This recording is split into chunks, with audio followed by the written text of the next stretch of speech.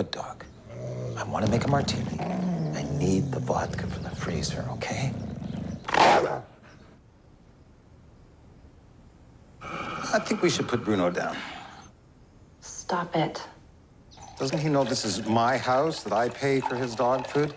I had to trick him to get the vodka out of the freezer. Well, you drink too much anyway. Oh, is that the dog's opinion? What is he, a member of the Alcoholics Anonymous Canine Division? Why does he have to sleep in front of the freezer anyway? It's warm there.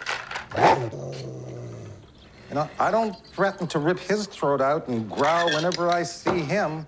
I think it's just the vibe that you give off. Oh, vibe I give off? Is that the same vibe that we gave off when the Nazis tried to exterminate us? Dogs pick things up. Don't you have to pick up your friend from the airport? I'm going. You know, I agree to do this stupid show. Then he agrees to do this show. Then he becomes my best friend. You know, I knew him when I was 10. I don't know him from Adam. Well, you didn't have to agree to let him stay at the house. He talked me into it. How did I get myself into this? The show agreed to pay you what you asked. That's precisely how you got into this.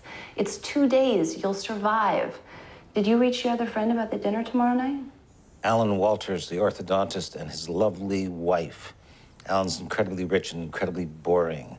The three of us went to elementary school together. How did this happen to me? You had been drinking and got overly sentimental. Well, maybe I'll quit drinking then. Good. When this is over.